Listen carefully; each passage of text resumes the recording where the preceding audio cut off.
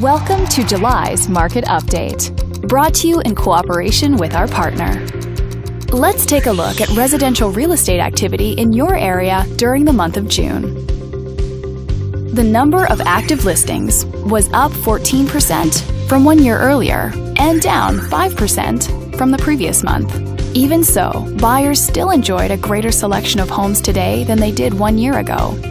As you can see, the median listing price for the month was just under $420,000. Compared to last year, the average number of days that units spent on the market before being sold was up 25%. This higher number of days may signal a slowdown in the local inventory turnover rate. The median sale price was just over $310,000. The number of units sold increased 46% year over year and increased 17% month over month.